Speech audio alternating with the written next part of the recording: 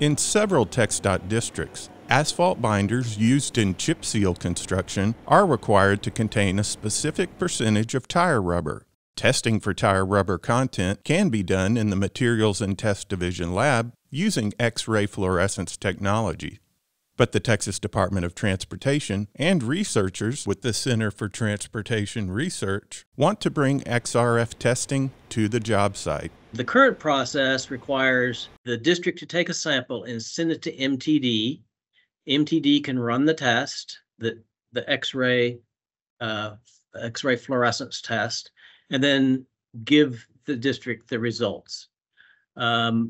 That requires a time lag. We've been measuring it here at MTD for quality assurance samples, those are supplier samples, and for project samples. However, by the time we get the sample and get the testing done, in some cases, if it's a seal coat project, the project is done. So that was the intent, is to get the district the tool to be able to run the test as soon as possible. These X-ray fluorescence guns are portable, so you can either have them in the district lab, or if you want to, you can take it out on the job site on the side of the road and get a sample from the distributor or the tanker truck.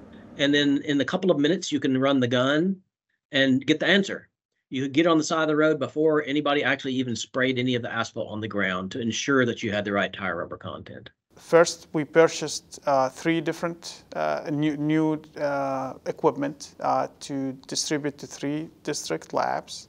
And a lot of training happened in the district facilities, trained them how to use the equipment. And it also included looking into using the equipment in the field. We created a spreadsheet that it's a global spreadsheet for all of the guns that we bought.